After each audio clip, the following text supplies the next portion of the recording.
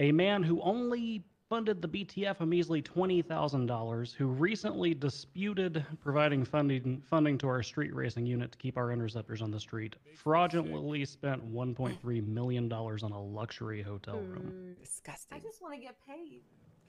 Our research and official documents provided by the Diamond Hand Casino indicate that this room, at its highest, would cost only $252,000, which raises an eyebrow as to what the other $1 million and change was for. Due to these findings and others, the Unified Police Department has filed for the impeachment of Mayor Abdul al-Rahim from office. We have pressed criminal charges against him for 3 counts of embezzlement. And the full charging is on the docket as of the beginning of this speech, actually. So all of the information, all of the evidence is there for you and the general public to read now.